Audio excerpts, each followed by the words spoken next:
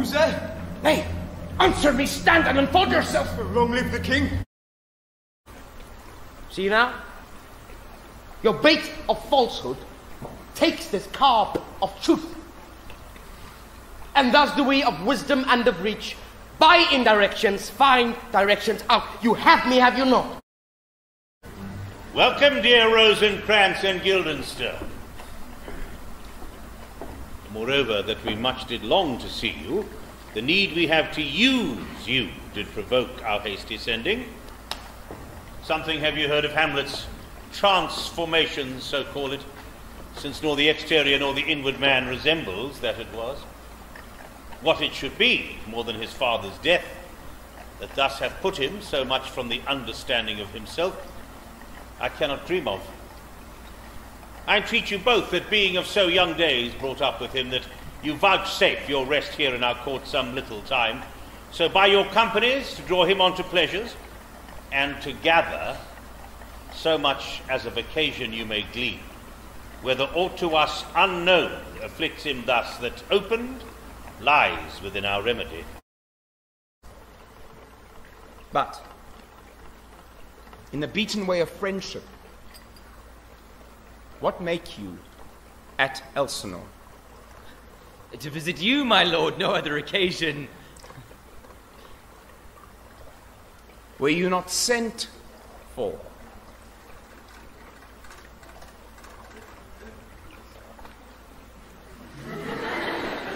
Is it your own inclining?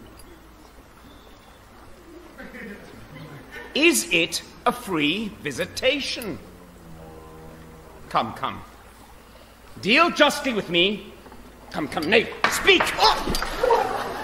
What should we say, my lord? Why, anything but to the purpose. I know you were sent for, and there is a kind of confession in your looks that your modesties have not dark enough to colour. I know the good king and queen have sent for you. To what end, my lord? That you must teach me. But let me conjure you by the rights of our fellowship. Be even and direct with me whether you are sent for or no. What say you? Nay, then, I have an eye of you. If you love me, hold not off. My lord, we were sent for.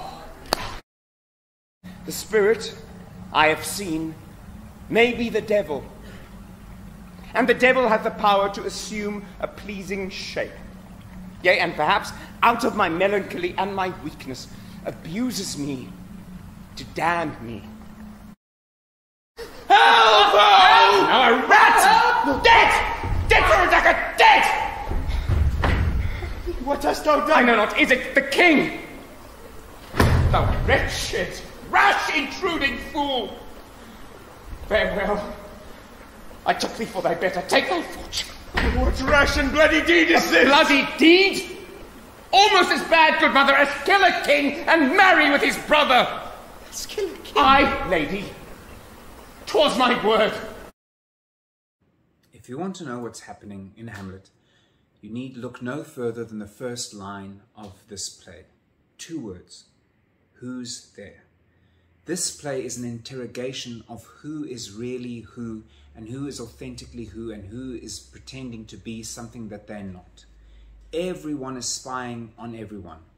Polonius sends Rinaldo to spy on his own son, Laertes, in Paris. He uses Ophelia as a spy so that him and the king can spy on Hamlet. The king and the queen bring Rosencrantz and Guildenstern, Hamlet's old friends from school, to Elsinore to spy on Hamlet. But no one interrogates more thoroughly who's there than our hero, Hamlet. He's lost his father recently, his mother has married his uncle, and he is deeply depressed when the play starts. Not long after that, he is visited by the ghost of his father, who tells him that he's been murdered by his uncle, and the ghost implores Hamlet that he has to take revenge for the death of his dad. And this leaves our hero, who's a student and a scholar, very perplexed, because he really wants to interrogate whether what the ghost has told him is the truth.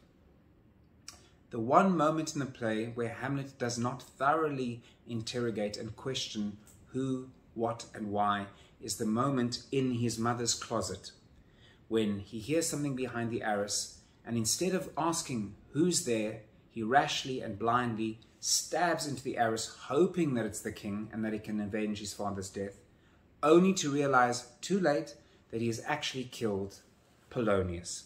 And from that moment on, Hamlet is doomed. He now has blood on his hands, just like Claudius, and he has sealed his fate as a tragic hero.